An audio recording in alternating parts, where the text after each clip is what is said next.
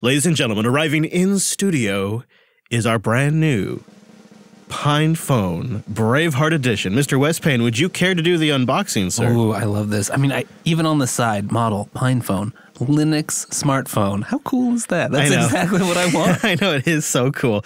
Now, truth be told, I've already taken it out of the box once and played around with it a little bit, but it's bigger than you would expect, isn't it? It is, but it's shiny. I mean, it looks like a phone. Yeah, it looks like a legit phone, and it feels really good in the hand. A lot better than I was expecting. How about that? Nice finish on the back, smooth. USB-C. USB-C port right there on the bottom. You know, it's maybe a little thicker than some phones I'm used to, but not much. I mean, it's no. I mean, I could be way off, but it feels no bigger or thicker than, say, like the Nexus 6. Yes, or whatever it was. You're absolutely right. Yeah. It's pretty cool. It's real.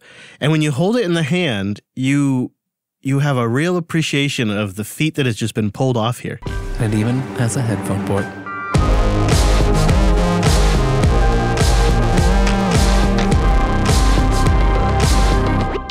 Hello, friends, and welcome in to your Unplugged program, episode 340. My name is Chris. My name is Wes. Hello, Wes. This is really exciting. I've been looking forward to episode 340. And I didn't expect you to bring this entire taco plate. This is really nice. You know, I will apologize. We will be eating some tacos during the show. It is episode 340, and that's how we're celebrating. These look so tasty. But on the show today, we have a lot of community news to get into, including a brand new community news subsegment, the first ever on the Unplugged program. A bit on burnout still. We've gotten some more feedback. Our friends from Elementary OS are here to talk about the App Center and the success of their fundraiser, and then we'll wrap it up with some highlights from FOSDEM 2020. Pretty nice, Wes. This is a giant show. Pretty nice, and of course we have a slammed mumble room today.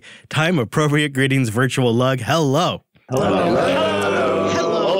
Howdy. Hey. This is a record breaker. That is definitely a record breaker. This is so awesome. Hello, everybody. Ace, Nomad, Brent, Bite, Carl, Cassidy, Dan, Drifter, Dusty, Frank, John, Colonel, Mario Grip 2, Minimech, Nervo, Steve, and TechMav are just in the main on-air. And then there's a whole nother group up in the quiet listening. But also, a big, warm welcome back to Mr. Bacon. Hey, Cheesy, how you doing? Hey, everybody. I'm doing good, man. Glad to be back. We missed you. Good to have you back. Glad you're up and at least going enough to join us on the show today, because there's a ton for us to get into. And one of them is installed right here on my machine right now, Wes. Plasma 5.18 is out. It's a doozy. It's an LTS, which of course stands for long-term support. Yeah, that means 5.18 will be updated and maintained by the KDE contributors for the next 2 years. Regular versions are just 4 months. Boom. So this is an overall continuing improvement to the look, better support for GTK applications using client-side decorations, and as well, I mean, I guess if you're thinking about this, if you're coming from the past LTS release of Plasma, which was 5.12, which shipped in Kubuntu, you have a totally new notification system, all new web browser integration, new lock screen, totally redesigned system settings panel, totally new display management, including, fractional scaling support in there, Flatpak support and Discover, night color features, Thunderbolt device support. It's a huge, huge, huge upgrade if you're coming from the past LTS.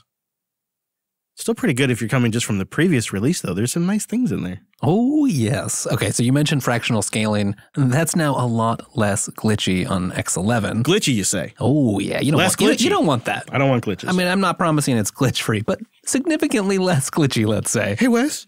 What's a glitch? Oh, you've never encountered that. I mean, what is it? Like, technically, what is a glitch? What is a glitch? I don't know what a glitch is. And are they talking about bugs? Do they mean it's less buggy? Is that what they mean? What does a glitch mean? A sudden, usually temporary malfunction or irregularity of equipment. Oh, a bug. Okay. Yeah, okay, good. Less bugs. That's good. Less bugs. That's good. Fewer bugs, probably, is what Joe wants you to say. Fewer bugs. If you have an NVIDIA GPU, that info is now in Cases card. Hey, that's pretty handy. And my favorite, a redesigned audio volume system widget. I love that. And Joey over at OMG Ubuntu has a really nice write-up that I think is a little bit better than the official right up. Not that it's not bad. It's just Joey really did a great job of summarizing it. So we'll link to that. There's just another bit of hardware news to get into, and that is this monster of a Thelio desktop that System 76 launched. It's a whole new line that's powered by these brand new Ryzen Threadripper CPUs. Yeah, so it's actually launched in conjunction with these new Ryzen Threadripper 3990X. And with that, we have the Thelio Major R2, which has those Threadripper CPU options. And wow, there's a lot in here. Yeah. So the base configuration starts at 16 gigs of RAM, 250 gigabyte NVMe, I said that right this time, right? Didn't I? Yes. RX 550, and a 1,000-watt power supply. But you can get the thing pretty loaded. Yeah, I think these specs might be more suitable to you, Chris. 64-core Threadripper, 256 gigs of DDR4 RAM, and 46 terabytes of storage. I'm sorry, what? Yeah, that's 3 NVMe SSDs and 8 SATA drives. I'm sorry, did you say, how many terabytes of storage? 46. Okay. On the graphics side, you can also have dual NVIDIA GeForce RTX 2080 Ti's. I'm going to go configure one right now. So I'll get a 64-core Threadripper system, possibly. Let's see. I'll start with, realistically, I don't need 64 cores. I'd probably be happy. I could probably live with 24 cores. Plenty of cores. Probably. I would like 32 gigs of RAM, but I actually don't know if I need much more than that. But think about you're going to have this system for a long time. I agree, but I have been surprised at the systems that have 16 gigs of RAM. I'm still getting work done. It's a little tight, and the ones that have 32 and 64 feel about the same to me. You're so reasonable. But that 250 gig NVMe has to go. Yeah, think of all the things you're going to be doing on a system like this. That's going to be a lot of large files. 2 terabytes on that sucker. You can get an additional one. I think I won't. I think instead I'll do 2.5 storage. And I'll go with a 2 terabyte SSD for that one. They offer spinning Rust too. All right, I'll do that. I'll do a 500 gigabyte solid state spinning Rust. I'm going to go pretty realistic on the old GPU. I just love how the form is set up because the header is first GPU. Yeah, that's true, right? I'm going to go reasonable here. I don't think I have to go crazy with the GPU. I don't need a whole bunch of GPUs, but I want this thing to play a decent amount of games. So I'm going to go an RX 5700. Nice. It's not the best I could do, but it's not bad. It'll work. I don't need a second GPU. I'm not going to get a display. I'll stick to the base warranty to try to keep costs down. And Wes Pink, can you read that final price there? No, I can't. Oh, yeah. $4,807. That is a lot less than I was expecting. Right? It's not to say that it's not a lot of money, but I think the Mac Pro just totally reset my expectations. This thing would be no slouch. I mean, I only got the 24-core version and 2 terabytes of storage, and I mean, dang, man. And I mean, that's before you get to the whole, it's made right here in the States, and it's all kinds of open. Oh yeah, I'm not even making a comparison in that regard. I'm just saying, I think they're getting the pricing right, and it's a really nice system for what you get. And it looks like they've updated the cooling system in there a little bit since the original Thelios that we saw. Yes. And I mean, that's a totally reasonable amount, especially for, a business buying this for an employee. Yeah. Or, me buying it for myself. No, that's not true. I just don't need that much power. I don't need it. Not yet. Well, it looks like they did change the CPU intake to include another die cut, kind of almost a Linux Unplugged rocket along the side of it. Oh, that's cool. And underneath it there, it looks like some additional Morse code. I don't know what it says, but they are pretty cool about hiding little Easter eggs all throughout their cases and stuff too. It probably says linuxunplugged.com/RSS. Probably does. It should. All right. I promised it earlier. We have a new subsegment here in the community news. Ladies and gentlemen, I am proud to announce the launch of RustWatch.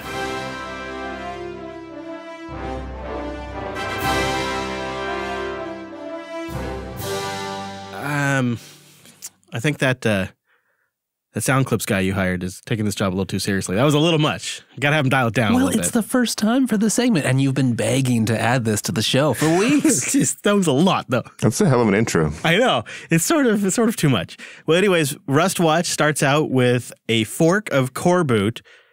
This is going to be the pitch for RustWatch. What is getting rewritten in Rust this time around? And this time it's core boot.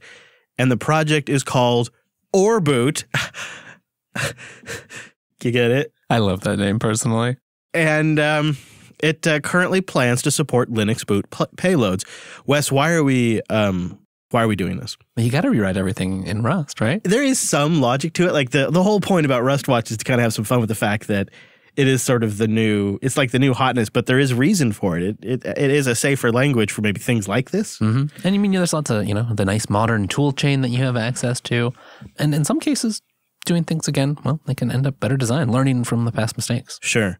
But it's not all roses here in the RustWatch subsegment. There's also some concerns about Rust infringing on people's freedoms. Of course, we have the 4 essential freedoms, and freedom number 3 is being imposed upon. Here is the post from the hyperwiki they have. Rust and also Cargo, the Rust package manager, violates freedom to redistribute without their explicit approval. Their trademark license imposes requirements for distributions of modified versions that make it inconvenient to exercise freedom 3. And this has turned into a bit of a conversation that has kind of taken a turn of, well, the problem is distros can just take up our packages, modify them, and call them the same thing. And now this is the argument. The distros want to be able to package it up and call it Rust. They don't want them to call it Rust without their approval because they want to make sure it truly is genuine their product. Right. I mean, an example might be if you were to strip out the borrow checker, for example, which is part of the important memory model used in Rust to keep things safe. And if you called that Rust, I mean, that wouldn't really be Rust. It's an interesting question because it is sort of, it's not necessarily violating those freedoms. It's still entirely open source. It's a trademark issue, kind of, if you remember the whole Iceweasel Firefox business. Yes. It's definitely similar to that. But of course, the code is all still, open source. Steve Klabnik, who's a Rust developer, did respond over at Hacker News and said basically, yes, the intention of the policy is to prevent people from adding confusion around a fork of the language. But we do know that distributions make patches to Rust and still call it Rust, and we're fine with that. Nobody's asked to do it, and we haven't instigated any problems with that. So I think it is kind of a gray area. It's not maybe as free as we would like to see, but there are trade-offs to be made, and I think the Rust team has done a good job of managing their project and has gained a lot of contributions, even made a whole subsegment on the show for it. So I don't know that it's the end of the world just yet. Yeah, it seems like they'll sort it out. But it was interesting to see people go to their edges of the mat and say, well, distributions do this. And then other people say, well, the 4 essential freedoms guarantee us this. But we'll sort it out in due course. And in the meantime, we'll keep an eye as part of RustWatch.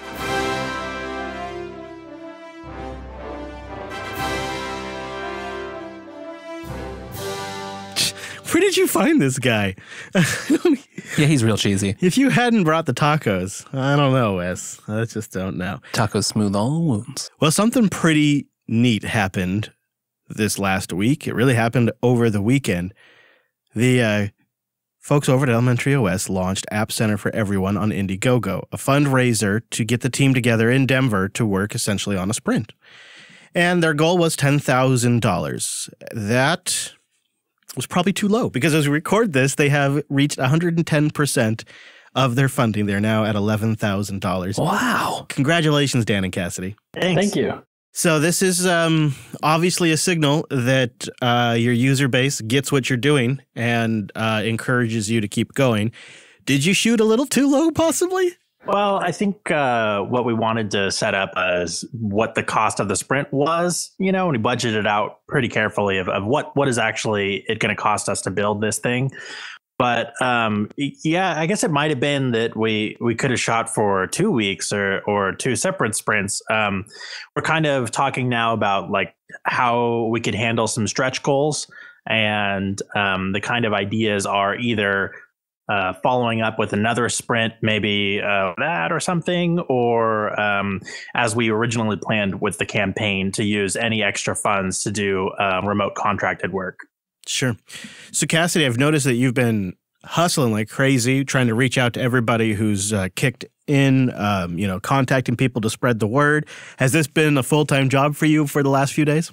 Kinda, yeah. It's been a lot, but it's been really fun. I mean, Dan did most of the the campaign setup, or a lot of the campaign setup work, recorded a video. I helped edit that a little bit, and we've been sending out the updates. But, we've heard from backers that they like getting updates from the project, even if they've already backed. We're not begging them for more money or anything, but they like hearing yeah, hey, we hit this percentage, we hit this, number of backers. Oh, hey, here's an update on the swag. So I've been trying to be really transparent with that. That's been really great. So let's explain before we go too far what it is that the goal is here, Dan. It's AppCenter for Everyone. What does that really mean? The end result is a sprint that will hopefully produce what?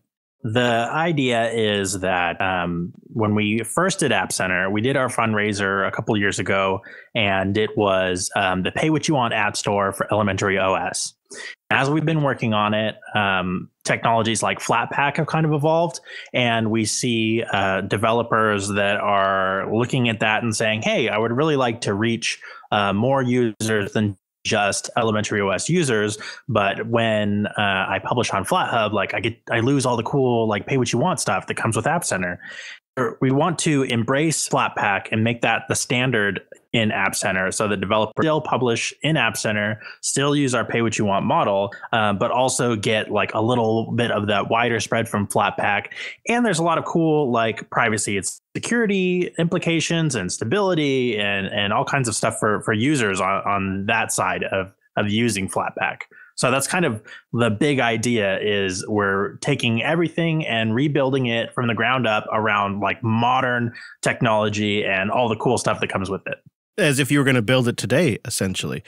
How much is this related to some of the work that Endless has been doing to create ways to pay for Flatpaks?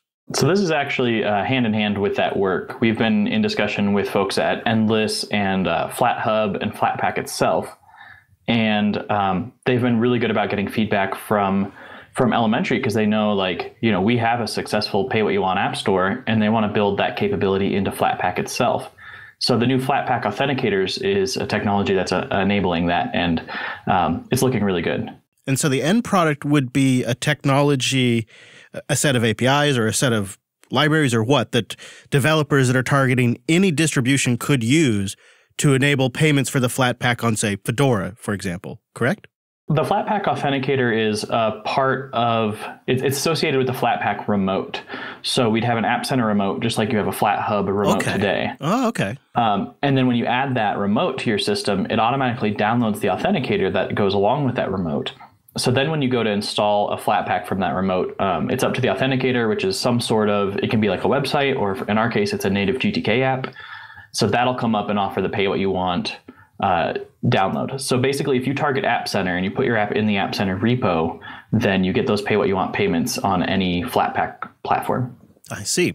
So we're not necessarily talking about the AppCenter software, the store itself, coming to all distributions as a Flatpak, but more of the availability to use this new functionality. Yeah, that's kind of the beauty of it, is that you get to still use GNOME software or KDE Discover or whatever it is that you use to consume Flatpaks on your system. Even if it's the command line, it still throws the authenticator when you go to download. So you can still use whatever your native system is that you like. You don't have to use the AppCenter app, but you still get to enjoy those apps, and developers still have a way to monetize. And we're building the back end in such a way that it should be agnostic, and it should be easy to stand up your own instance of it, so that FlatHub can take advantage of this as well. And we want to really where anybody can spin up kind of an AppCenter or FlatHub instance, like their own Pay What You Want app stores. Wow, that could be really neat. So who sits in the middle of refunds? So say somebody buys something via this process that isn't an elementary OS AppCenter user and decides, I don't like this, I want a refund. Is your project involved at all in that process, or is that handled separately?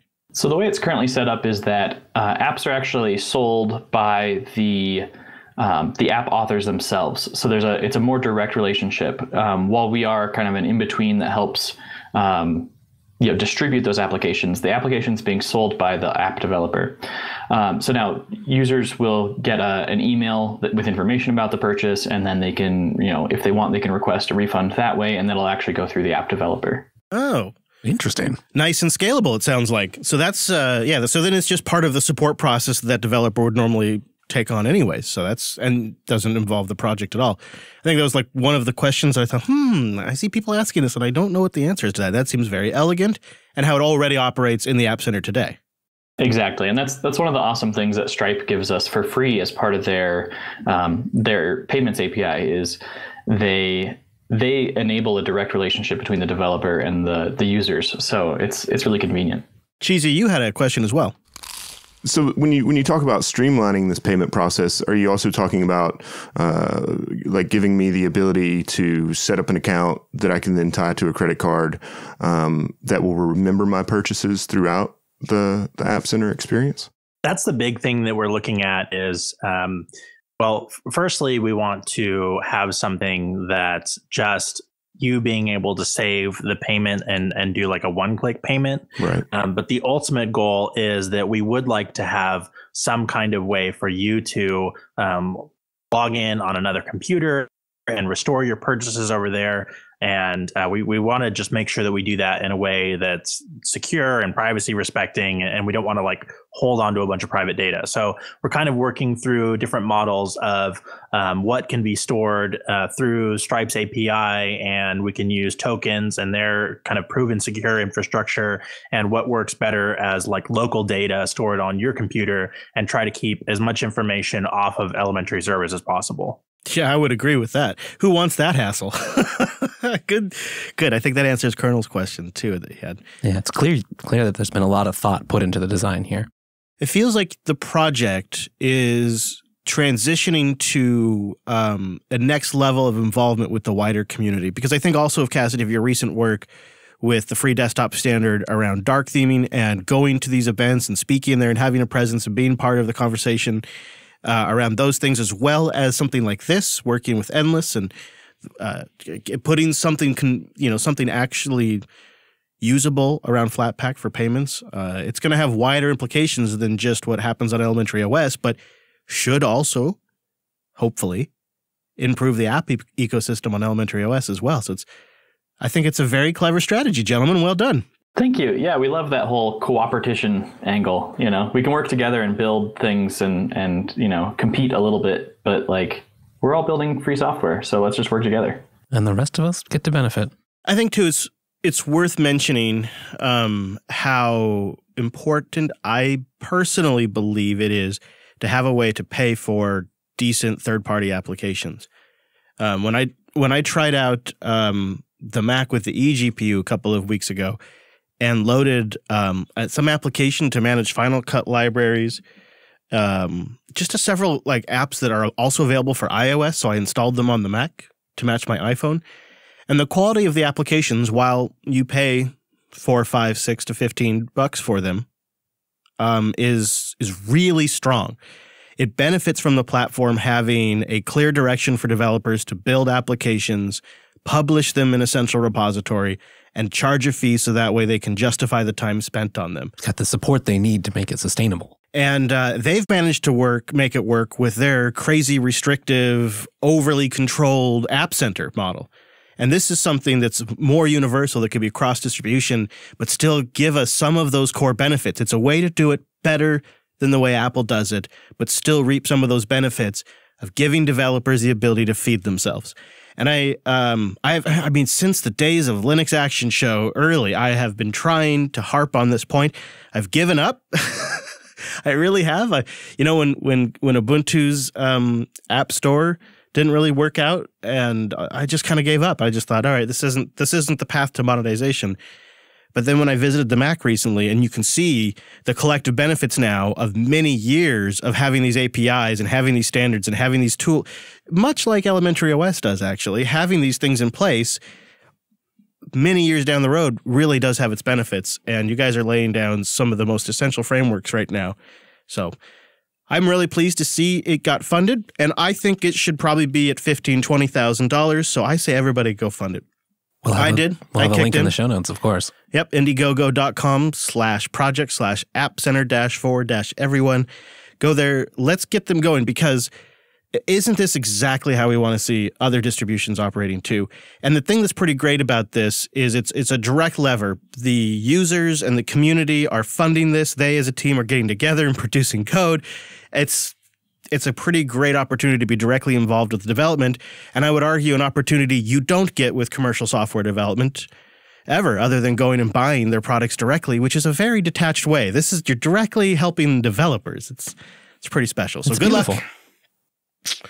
I will give it a ding for that one. And great work, gentlemen. Great work.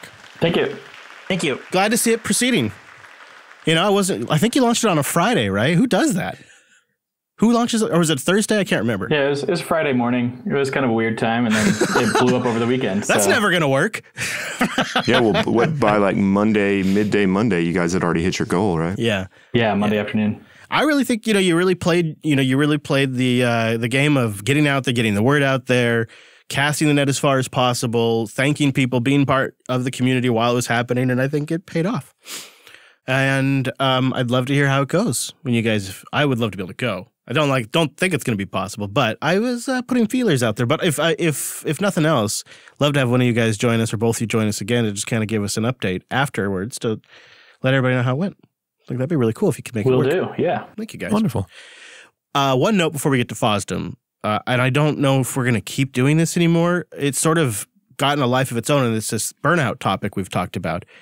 And you'll recall this really kind of came up, I want to say, almost a month ago on the show it really kind of came up when a PPA maintainer got really frustrated by demands that were being put on him and pulled his PPAs, which included ZFS on Linux for Ubuntu and a bunch of other really critical packages. And that's when the burnout conversation came up. And we found this clip from FOSDEM, which I think we'll just play now because it almost perfectly summarizes the issue that developer was going through, as well as, what was the blog we read, Wes, that was super... Oh, yeah, Drew Duvall's post about just how hard and beautiful it is to work in FOSS software. That was a good post and really got us thinking about this. And you found a clip from FOSDEM. It does have a bit of audio noise. I think it's just on a wireless mic, but it's totally understandable. All projects go through, or successful projects, go through a sort of, please contribute to my project, please like me, to a, oh my God, what do I do with everybody liking me so much? This is the scaling problem in open source. And in Linux, the crisis point was actually reached in 2002, which is pretty good. This is 11 years after the initial project started. Up till 2002, every patch that went into Linux, and I believe you've seen Greg Crow-Hartman's statistics telling you today about how many tens to we're approaching hundreds of thousands of patches emerged by each release cycle. Every patch was emailed personally to Linus and personally integrated by him. This gives you an idea, given the patch volume we accept today, of why this model just wouldn't scale. And like I said, the scaling point was reached in 2002. Linus just was starting to burn out and couldn't cope. But we talked about it a lot in terms of software development and open source sustainability. But one of the things I've heard from the audience is it hits them at work as a system administrator or in sales. Or Tim hit me up on Telegram and said that he's just been fighting at home, working at home, being burned out by all of the things that are at home that are not work, like the dishes or the laundry. Everything else you're behind on. Yeah, everything else. And he finds it distracting. Which was pretty cool because, Brent, you chimed in. You were in the conversation, and you chimed in with a couple of suggestions that you follow when you're working from home and kind of feeling that way. Support is a huge one. Feeling like you're connected to other people and sharing ideas is massive. I think you'd mentioned in there going for a walk, too. And Alex suggested sometimes even just getting up and switching locations. Yeah, going for a walk changes up your ideas. Like, you've done this, Chris. Like, just go for a 10, 20-minute walk, and it's amazing how that resets your mindset. Mm-hmm. And also switching locations. Like, I try to only do work in that specific chair in that corner of that room so that when I'm not there, I'm not thinking of work. But the opposite's also true. When I'm sitting there, all I'm doing is work. I'm trying not to do other stuff. That's interesting. Tim said that one of the things that he did was he set a little bit of time aside to just focus on cleaning his workbench first and took it away from watching YouTube time, which I thought, oh, that's nice. We could probably all make a few cuts here or there. Or even if you just set yourself, okay, I'm going to spend X amount of time every day working on this thing that's driving me crazy. Then when you are trying to focus on your work, and it starts to creep into your mind, you can remind yourself, don't worry, you've set time, you've dedicated time to deal with that. It can help you stay focused and gives you a little more energy too once you get it done. My experiment, I talked about it last week, was I launched the Chris Lastcast. And that was really interesting because it was a chance for me to try totally different equipment, totally different recording styles. And I even did one episode that I honestly was scared. Like I thought about polling a couple of times, and which I haven't pushed myself in that way in a really long time. So that felt kind of like I was starting. It felt new again. Like it felt really new. So that was, I feel like that kind of energize I got from taking a risk and then having it work out. I have carried that momentum into the shows this week. Here, it's been a really interesting. Even though it was, more work that you had to do and a lot of investment, that can still end up having benefits and dividends way out of proportion. But kind of like Tim, I just watched less YouTube. That's really what I did. Well, there you go. And I launched a long-term project called Work, Life, and RV at worklifeandrv.com.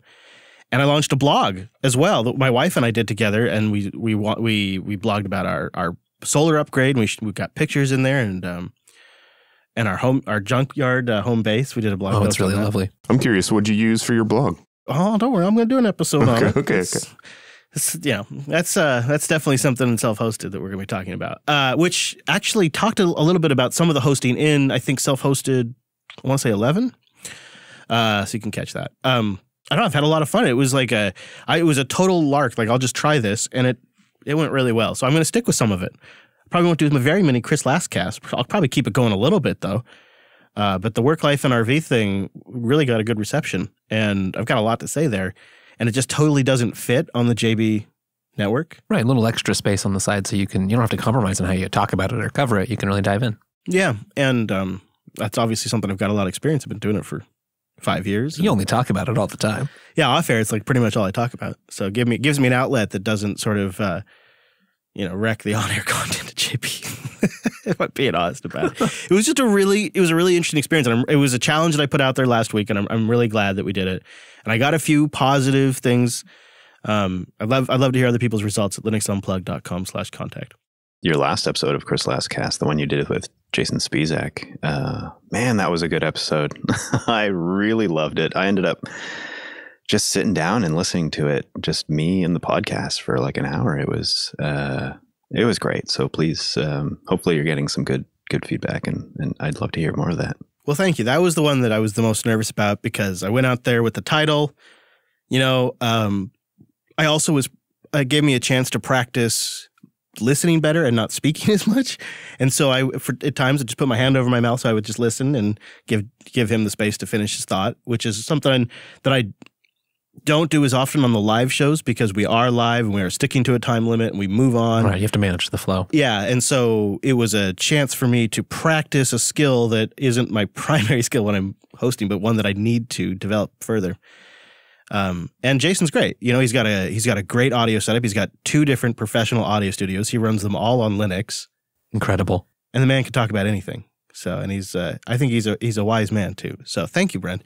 I don't know if I would have done it if this burnout topic hadn't come up, but I felt like I needed to kind of get the energy level up a little bit, but I needed to do things out of the box that would scare me and challenge me a little bit. Get out of the grind, feel refreshed. Yeah. And then I feel more focused than ever. It's been an interesting process. Been a good challenge. I'm glad we did it. I almost want to keep it going, but I think now I'm just going to try to find a balance, which I think is what we all have to do. Few quick housekeeping items. I don't have a bunch in here other than to go say check out Brunch with Brent with Peter Adams if you haven't yet. Part 1 and 2 are both posted. He's the photographer behind the faces of open source, a great thinker himself, and that was also a great conversation. And our Telegram group. Now I think is it over 1,500 now solid? Did we stay there? Yes, I think we were bouncing around all weekend. No, we're at 14.99. Oh, come on. One away. Here's my commitment. If we can cross 1,500 and get all of you in one space, I will buy PBRs for everyone. It's like $1,500, dude.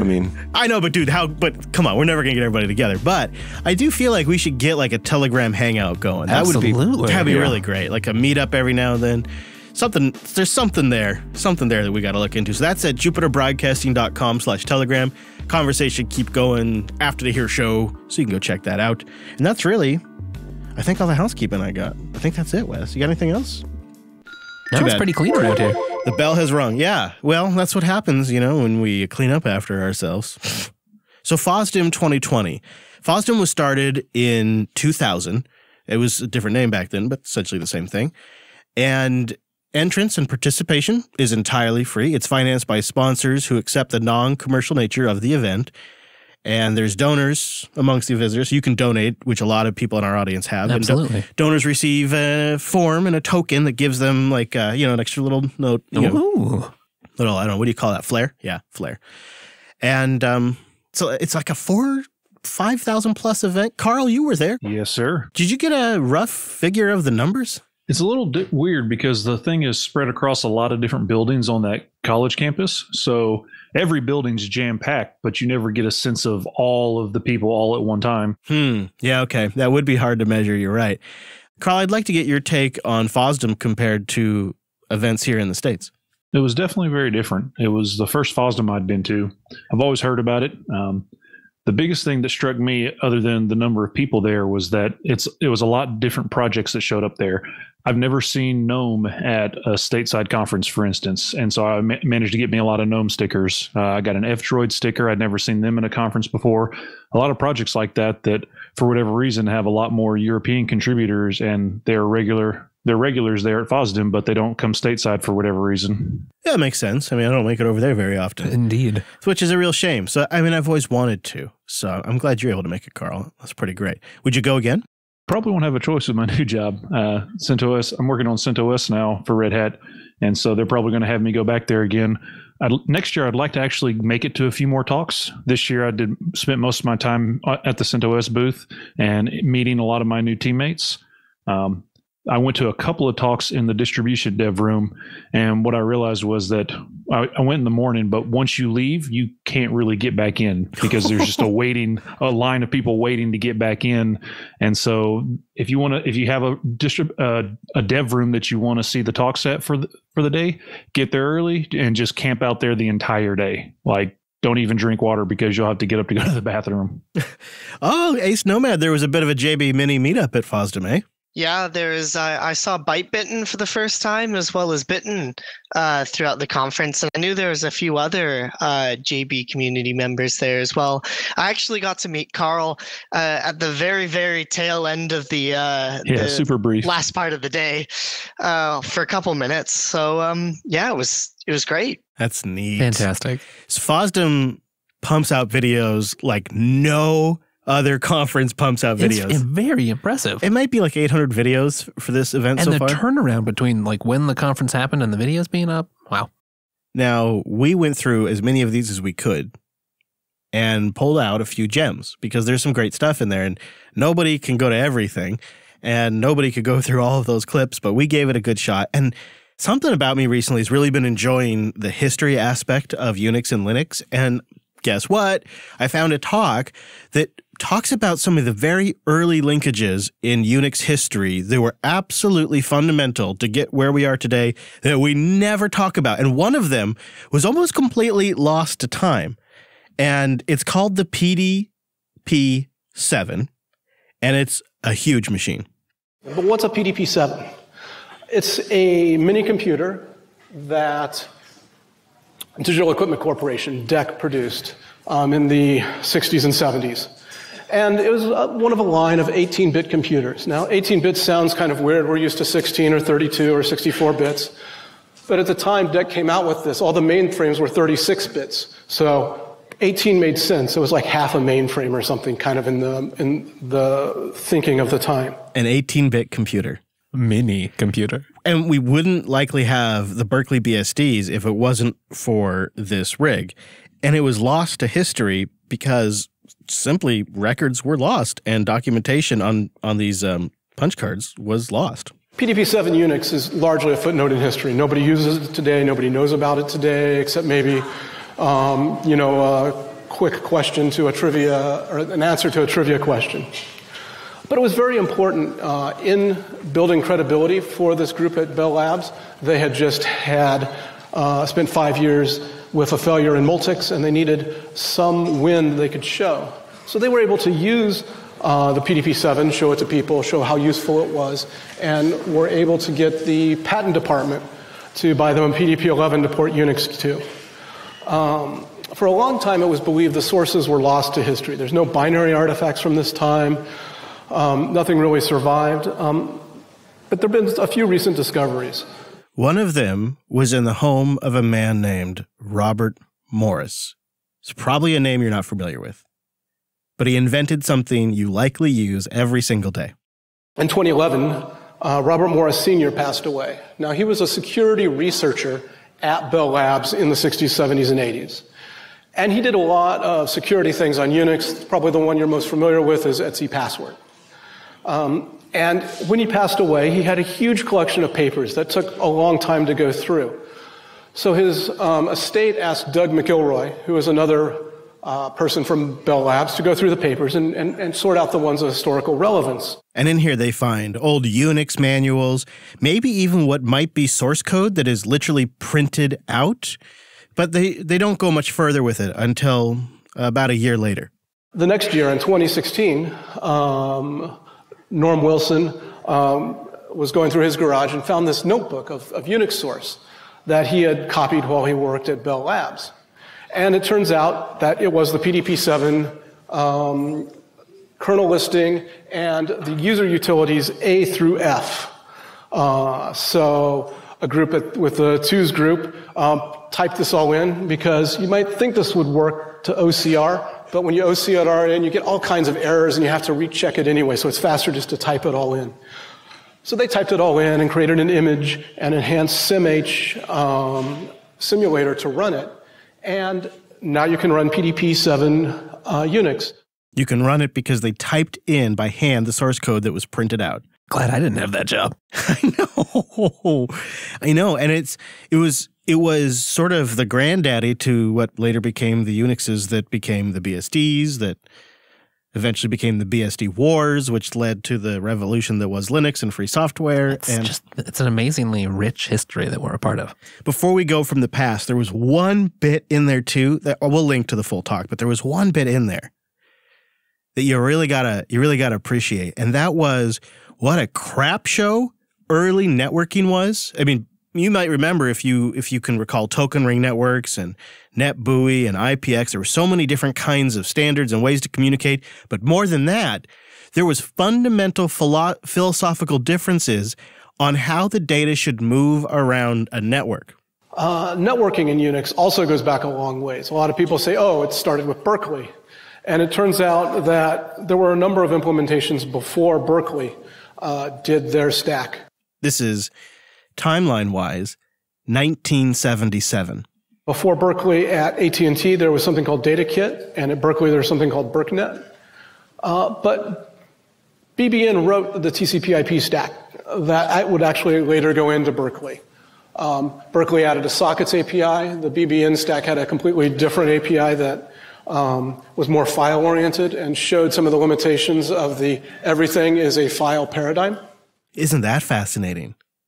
That of course was going to be the Unix's first approach to networking. Just make it a file. Everything's a file. But the earliest ones, it's kind of a tie. There's something called Network Unix that the University of Illinois did in '74, and there's a spider cell network inside of AT&T. And I put both of these up there because it shows the split in thinking between these two groups. Everybody inside of AT&T was circuit switched. They're a phone company. They make circuit connections. So their networking was based on that. Everybody outside of AT&T was packet switched. Everything's virtual. We just send packets.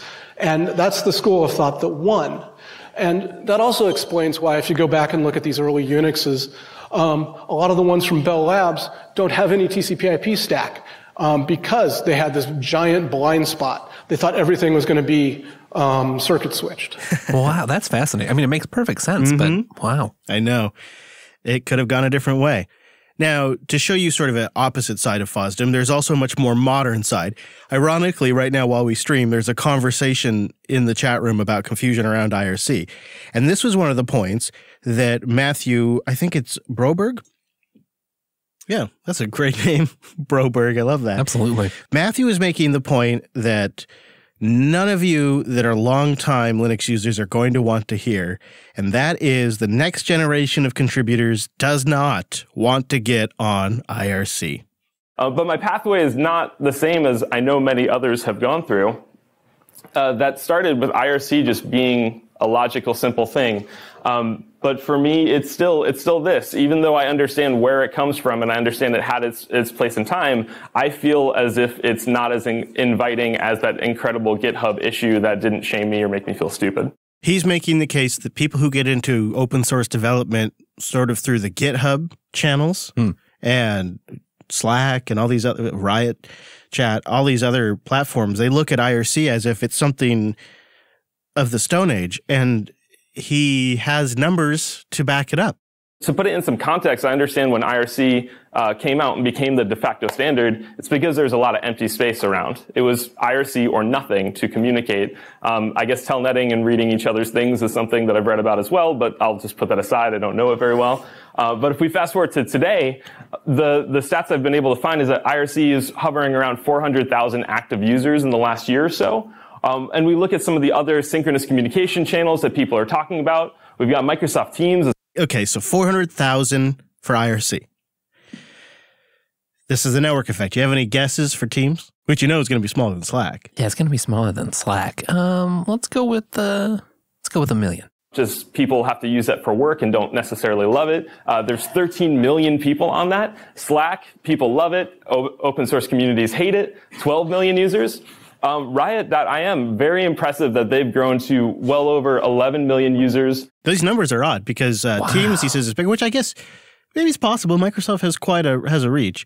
And, you know, Slack doesn't have the built-in right, market. So just with your subscription. I could see it. But the really surprising one there was Riot Chat. That's great news. Yeah, it is. Google Chat, it's like slowly waning in the background, but at 4 million. And that's just synchronous communication channels, and that's just recently. If we zoom out even further and think about like the ways in which we interact with communities in the technology space, you've got Twitter, which is my default place to conversate with community members at 126 million users. Telegram is way more massive than I ever realized at 200 million, and a lot more open source communities are talking there. Discord is humongous. Reddit is a complete beast when we think about it. Yeah. When you consider some of the online communities, it's Absolutely. even more. So right now we have 271 people in our IRC room, and we've now crossed the 1,500 line at the Telegram group. I really feel like the end is nigh for IRC as a primary community communications tool. Yeah, I mean, does this mean IRC should just dwindle away and we move on? No, I think technology doesn't work like that.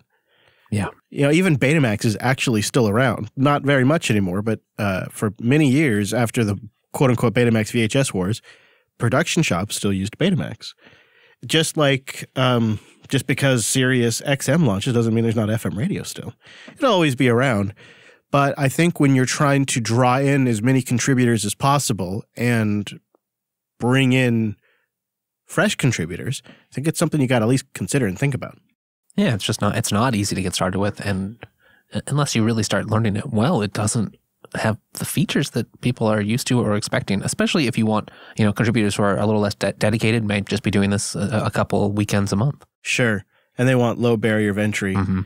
In his talk, he talks about how the whole NICServe stuff, where it gets you to authenticate, it's like just too much. Like it was way too much. I felt like I was fighting the computer immediately as soon as I logged on. Cassidy, it sounds like you guys have some experience with this. Yeah, we used to do all of our development over on IRC for elementary, and honestly, one of the best decisions we've made as a project was moving away from IRC to kind of two other mentalities. One is using non-real-time platforms better, like GitHub issue tracking.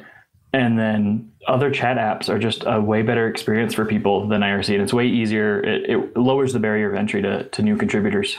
The integration thing can kind of be nice. And a lot of different platforms offer this where You can tie it in with existing workflows, so there's automatic notifications when somebody commits something, and you can have a conversation based around an issue right there in your main chat program. Yeah, exactly. Like we call we have a private Slack for contributors, and we call it our virtual private office, because it's like when you're working, you're in the office, you're in Slack. When you're not working, you close it, and you do all your communication right there, and it's great. Yeah. And it has a lot more support for I'm available, I'm in a meeting. Are you sure you want to disturb this person because they're in a different time zone and you're going to yeah. Like, these things matter when you're working in an international team. But I don't think it's gone. I mean, I'm not going to stop using IRC, but I think it will be relegated to probably the existing communities. I mean, those numbers are devastating. 400,000. I mean, who knows if they're accurate, but they're probably in the ballpark. I mean, we just saw some news, that IBM was going with Slack and has 350,000 employees. So that's kind of the scale. Yeah, really, no kidding. All right, well, you found a talk that seemed to grab your attention called The Selfish Contributor. I'm going to take you on a journey through the deep, dark, motivational secrets, the seamy underbelly of open source, how people can actually get engineers to contribute efficiently to the open source project. I'm James Bottomley. I work for IBM, as you can see from my email address. I'm actually a very old school open source person, so my open source experience actually goes back to 1982 with looking at the source code of what was then BSD. So that means I've spent almost 40 years in open source. Yeah, James is also the SCSI maintainer and really has a long history in working with open source. In particular, has seen how, well, we like to talk about some of the altruistic motives involved in open source, right? You're helping the community, you're adding to the betterment of everyone. Really, a lot of things, open source is a shared good. But we have to acknowledge that a lot of people's actions are primarily self-interested, right? I mean, you're scratching your own itch, and he kind of acknowledges that. And you need to think about that if you want to make these projects work as well as they can. So the trap is that once you run into this scaling problem, the temptation is to flow control. I mean, you're all engineers. Everybody knows that if you've got a congestion problem, you flow control it. So the natural flow control you would think of is, tap the source, push back on the contributors, try and slow down the contributions, make the pipeline flow much more evenly. And effectively, the temptation, therefore, is to try and push the problem onto the contributors, to raise barriers to contribution. Right, and that's sometimes what you see with things like IRC, or in the kernel's case, we talked about that scaling problem with Linus, and they solved it at that level, at the maintainer level, with tooling, in particular inventing Git and having a system with maintainers where you could have multiple trees managed and then merged together into one. And that's all kind of all about respecting your users and contributors. But conditioning contributions on mandatory unrelated actions, the quid pro quo, makes contributors feel used. It feels like the project is stealing your free time. You're not giving it voluntarily because you want to get this patch upstream. Perhaps your employer has charged you to get this patch upstream. So you have to satisfy this quid pro quo to get this to happen. And it makes you feel very used and unhappy. Scaling problems must be solved in the acceptance layer. They must be solved by tooling. They must be solved by the maintainers. If you push the scaling problem down onto the contributors, you're setting your project up for failure eventually. I mean, it will chunter on for a long time. Perhaps it will be a popular project for a long time. But the moment your popularity starts to wane, as it did in the kernel a long time ago, is the moment that your contributors will start to remember all of the wrongs you've done to them and start to move off onto the trendier projects. If you want to keep a committed contributor base, you need to treat them well. Wow, this feels like we've just come full circle on a month-long conversation we've been having at the meta level on this show. That's really great. And there's so many more things. I really liked everything I grabbed. The server was really feeling the load this last weekend, and it probably will be because they're still adding more videos, so people are still coming and checking, and not everything's actually up yet. It's a tall order to get through them all. We'll have some of our favorites linked in the show notes, and they're definitely worth checking out, especially a couple. There's been a lot of discussion lately around, do Linux distros still matter in the age of containers and Kubernetes? Yeah, there's some good answers to that. Minimec has a follow-up to the IRC topic. Go ahead. I think IRC will stay forever. It's like ham radio. It will never die. And someday you will be happy to have it. I could see that. It's very low bandwidth, number one, and the text-based nature of it means that it's always going to be advantageous for some reason. And like the conversation was continuing in the chat room, there's tools on top of IRC now that give it some of that additional image preview or integration or those kinds of things. Your thoughts, Byte? Well, you at least need IRC for all those botnets. I do. I would hate to say goodbye to JBot if nothing else. You know, now JBot's it's like the old bot that's been around for so long now. It's the cute little broken robot that still kind of works. Yeah, it's over there running in the wall right now, but it's still grabbing title suggestions, which we are not getting enough of. Chat room. I will shut that IRC down. For shame. Well, Carl, any other kind of closing notes or anything else you want to touch on about FOSDEM? This is your moment to be our reporter on the scene. I don't know if there's anything that you felt like maybe we're missing in our chat here. Did you see the picture that I had posted about kind of the summary of FOSDEM? I don't know if I did. If you go to FOSDEM's Wikipedia page, the main picture on there besides the logo is just one of the rooms with a full sign on it. They are very strict about fire code and things like that there. And so it's off-putting to a lot of people. This was my first one, but after going, I heard a lot of people complaining about how they couldn't get into any of the talks they wanted to. I mentioned like the dev rooms where you just kind of had to camp out all day long and you wouldn't get your seat back if you even went to the bathroom. It can be a little off-putting, but I don't know how they would solve that. When you have that many people interested in going, you don't want to just tell them not to come. One of their big appeals is that they don't require any registration. It's also free, as in money, like it doesn't cost anything. And they just have so much attendance that they have a lot of logistical problems around it. Yeah, that is a tricky balance. I have tried to get into a talk and been told, nope, room's full. And they're like they've had to say it 100 times, so they're kind of not very gruff with it, maybe. Yeah, that's the way to put it. Not patient. Yeah. It definitely is part of what makes it great, but also part of what makes it not so great. Maybe they could think about how to scale that a little better. Not sure. Yeah, the Texas Cyber Summit that we went to, I think, was doing live streams at the event over like a Wi-Fi network or something. Do you recall that? They had a way to tune into rooms that you weren't in for a lot of them. Oh, yeah, that was pretty convenient. And I don't know how much of that made it public, but they had a resource for goers that wanted to tune into it. But it's not, you don't go and travel all that way to get an audio feed with bad mic audio. Because, I mean, this mic audio is, that's even after we've cleaned it up. We're cleaning it up and fixing their audio, and it still doesn't sound great. It's never quite like being in the room. It's really, it really is what it's about. Lots of people there at FOSDEM, they just completely ignore the sessions, just focus on the hallway track and face-to-face time with people because FOSDEM's so good about their video recordings. Well, that's what it is, man. It really is. After all, people used to say, "Oh, it's all about the hallway track," and I thought that's a waste of money.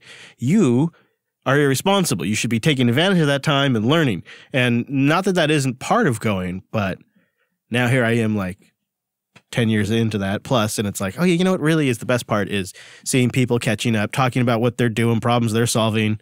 It's really way more valuable than you realize. I mean, that's the community right there. I really like having a mix. Like the hallway track's great and getting to talk to people, but there are some talks that I want to see that live like right now and ask questions. And, it's just off-putting not being able to get into a room. Yeah. I still think we're going to have to find our way over there sooner rather than later. I know. Yeah, although I kind of like Linux Fest Northwest is about as big as I like. Scale is a little too much for me. And Texas Linux Fest is the perfect size for me, but I think they could also grow a bit. But there's like a sort of a diminishing return on results when it starts getting too big. Right, and becomes a little more chaotic and a little less sort of community feel. Could you imagine like another couple thousand at Linux Fest Northwest? Oof, that'd be tight. It'd be a lot. It's a nice campus, but it'd be a lot. Okay, well, do check out the resources for FOSDEM. There's a lot to dig into, and it's still pretty neat to see a community-funded event like this going strong now for 20 years. And you're right, Wes. We do need to make it over there. All right, some picks? Of course. All right, before we exit this week, I want to follow up on something we just sort of tossed out recently. We said there's that really cool thing you can run on the terminal that makes it look like you're doing a bunch of really cool hacker work. And we figured it out. It's called Hollywood, and it's available as a snap. Created by Dustin Kirkland. Yeah. Yeah, and he's also published it as a Docker container, or you can just go get it off of GitHub. It's the perfect thing to put up in a terminal window and put on a virtual desktop, and then anytime you need to look like you're working on something that's unbelievable that only Linux could do, you flip over to that. He calls it Hollywood because it is quintessential kind of Hollywood crazy stuff going on your screen that looks like hacker type activities. And I love it. I love it a lot. And he was tweeting Elon Musk last week. This is how I came across it again. He was tweeting Elon Musk, encouraging him to integrate it into the Tesla screens. Wouldn't that be amazing?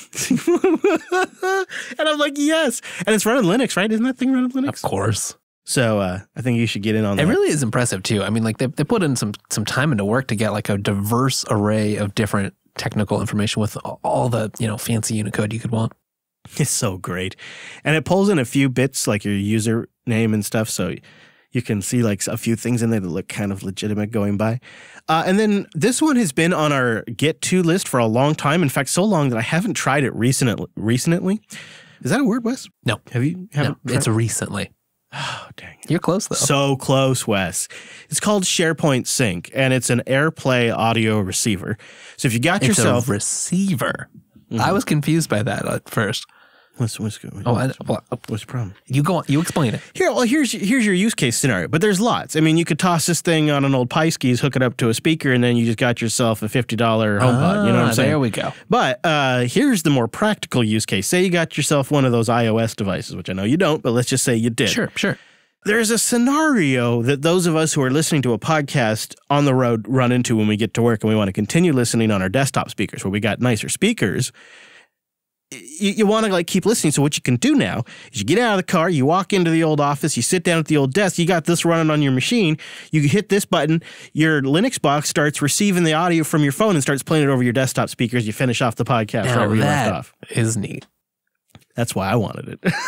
That's why I got it. I kind of like it. You're capturing from that their proprietary world and playing with it right there in Linux. And once you get it in Linux, you think about it, you could probably capture the audio pretty easily. Like you could do anything with it. So it's called SharePoint-sync. I don't know why they call it Microsoft's intranet name thing. Oh, it's SharePort.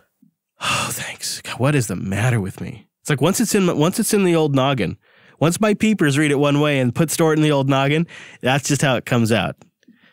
SharePoint wouldn't make any sense. That's the Microsoft thing. That would be a dumb name for a product like this. Although I'll be honest with you, SharePort, not much better.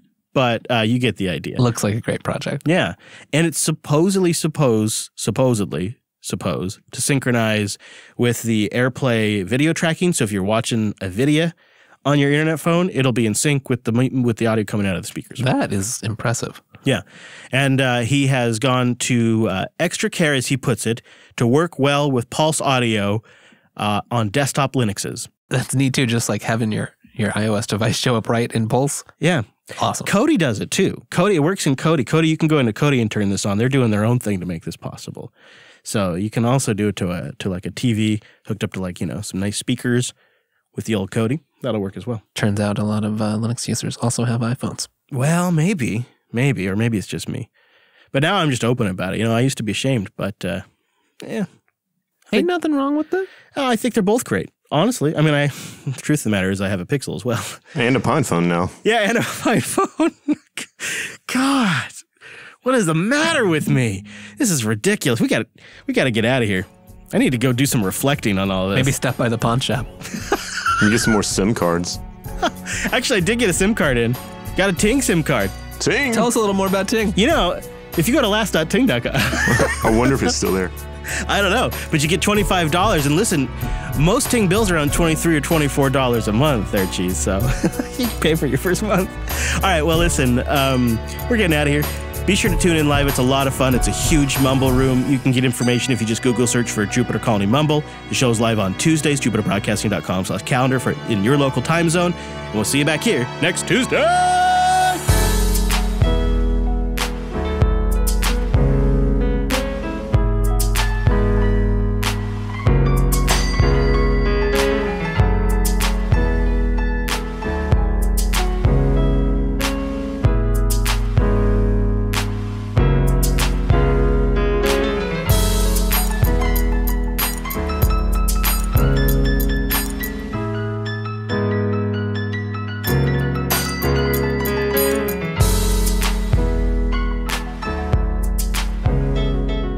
jbtitles.com. Everybody go vote. We got to get our titles in. JB Titles, jbtitles.com. Everyone go. We literally can't do it without you. Go vote. And also, I just want to take a second again and say, Dusty, I've been wanting you to join us forever, so I'm really glad that Carl twisted your arm and got you to do it. You work with CoreOS, right? Yep, that's right. What do you do with CoreOS? It hasn't changed a whole lot since the last time I interviewed with you, but mostly helping do the engineering side of things with Fedora CoreOS and also a little bit of community stewardship there. So, okay, all right. So help me understand. So when you say this, really, it's Fedora CoreOS you work on now, not CoreOS anymore. So that's where my confusion. So you're not actually maintaining, or are you maintaining both of them? Like, what is this?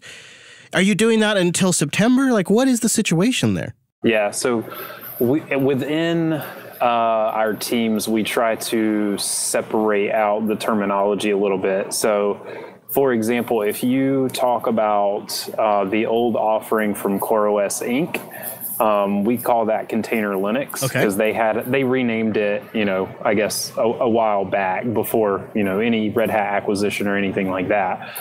So it's called Container Linux.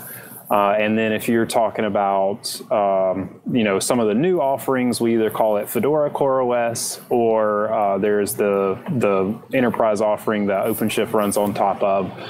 That's called RHEL CoreOS, or some people call it, Red Hat CoreOS. And so if somebody says CoreOS, they're referring to RHEL CoreOS, which works with OpenShift? When somebody says CoreOS, we have to ask them what they really mean. That's what I was trying to get to by you. He's not going to give you a clear answer on purpose. Yeah, so I primarily work on Fedora CoreOS that feeds into the Red Hat CoreOS piece that OpenShift runs on top of. So I do work there as well. Anytime bugs need to be fixed or whatnot, I participate in those duties. But as far as Container Linux goes, I don't personally touch that as much, just because, the team of people who were doing that, already had a lot of the knowledge. We did some cross-pollination there. We have had some of our new team members run some of those processes to do releases and stuff, but we don't touch them as much as the people who were responsible for them before the acquisition. So you were on in 2018 around June. So how much is that? How much has your role shifted since? I mean, that's quite a while ago now, a year and a half. How long? How much have things shifted for you for your day-to-day roles? It's mostly the same. We've had a lot of work that we've done in the community, just taking the two projects, the Atomic Host project and the Container Linux projects, and putting them together has been quite a lot of work, just mainly because Container Linux, the model there with the streams, is pretty different than what Fedora is typically built on today. So with Fedora, we have Rawhide, we have updates testing, we have updates, and that model is a little bit different than what Container Linux had with the alpha beta stable.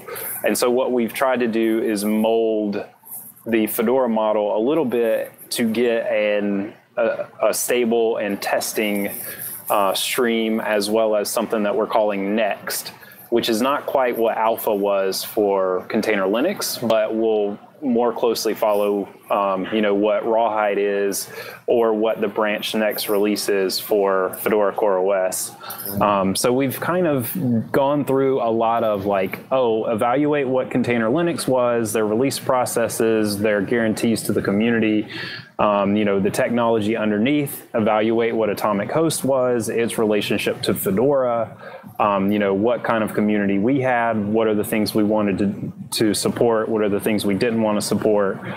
And it's just been a very large effort to resolve all of those things and then put it all together and start to build steam, start to do releases every 2 weeks, and start to exercise those release processes that we've recently defined. Wow, no kidding. Do you have a rough sense of the size of the Container Linux user base? Is it hundreds of thousands? I mean, do you have a rough ballpark number? Because I was looking at the transition plan, and it looks like there's Flatcar for them if they want something that's a direct migration, but it looks like there's not a perfect solution for all particular use cases. And I wonder if this is are we talking like, is this a ginormous market disruption, or is this going to impact a few thousand people? Like, what's the ballpark figure there? Yeah, so I don't know exact numbers there. It's it's definitely not less than 10,000, and it's not hundreds. It's not a million either, right? But they had some, I guess, data on how many users were checking in on a daily basis, and then they also got data from different cloud providers, letting them know, all right, here's how many instances were spun up, in a given month or whatnot. And, I'm not sure how reliable, the numbers that I know about are, but it's not a small market, and it's not a huge market either. It's somewhere in between. But what we've tried to do is communicate from the beginning about differences that are going to happen with the migration from what Container Linux was, and give people enough information from the beginning to be able to, make decisions for what they need to do in the future. Fedora CoreOS has had a preview that came out in July of last year. So we've been taking feedback from community members, ever since that came out, and really trying to, not just drop anybody right on their face. But luckily, flat card does exist as well. So we had a guy come in earlier today and was like, hey, can I migrate from Container Linux? And unfortunately, the answer is no, because it's a completely different model, right? Our updates aren't based on a block device. It's based on a file system, right? So the answer is no. He can't directly upgrade his existing Container Linux node to Fedora CoreOS. You could probably move the container workloads, though, if you set up a new host. Exactly. Yeah, part of the idea behind Container Linux itself was that you essentially define how that node is going to be started and provisioned using Ignition from the beginning, right? And so if you define everything about that node in this one, Ignition config, which is JSON, then you should be able to take that Ignition config to any number of nodes and just spawn them off, just start them up, right? So the idea there is that you encode everything that's needed for this node to know what it needs to do in life in that config, and then it's really easy to start new nodes, right? So the idea there is, migration, as long as they have a configuration file that defines what that node's life is or view of the world is not that big of a deal, because honestly, spawning new instances should be kind of normal day-to-day stuff in our more cloud native world, right? There's existing bare metal instances that kind of don't live by that model, but we're trying to get people more to that model. And so unfortunately for this guy, his case was that he was in a different state than where his server was, and he also didn't have any sort of lights out management for that server. So fortunately for people like that, there is FlatCar, right? So, we're actually appreciative of that project existing for people to have somewhere to go if they really can't migrate to Fedora CoreOS. But, that's just an example of a community spawning up where a need exists, right? I love that. Well, I'm glad you're able to stop by and update us. I encourage you to join us anytime you have the time. And I'll leave you with a bit of advice. If Carl ever tells you something's good eats, you trust that man at his word. He knows good food. Oh, yeah.